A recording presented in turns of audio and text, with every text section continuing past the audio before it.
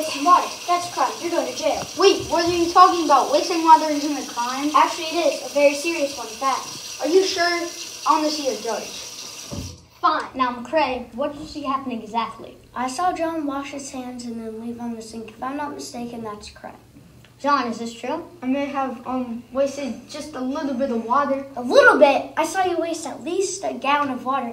I've seen lots of people waste water before. Did you know that the whole world wastes over 1 trillion gallons of water per year? This is caused by people like you. McRae, you're right. Wasting water is a very serious crime. John, I sent you to jail for 10 years. Wait, but why is wasting water a crime? I mean, there's a ton of water on Earth. Well, you may not know this, but humans can only use 1% of all water on Earth. We can't have people like you wasting water all the time. Wait, but I didn't know. Still, you should know. Plus, about 2 million children die each year from dehydration. Because of this, wasting water is a very serious crime. Now, McRae, take him away.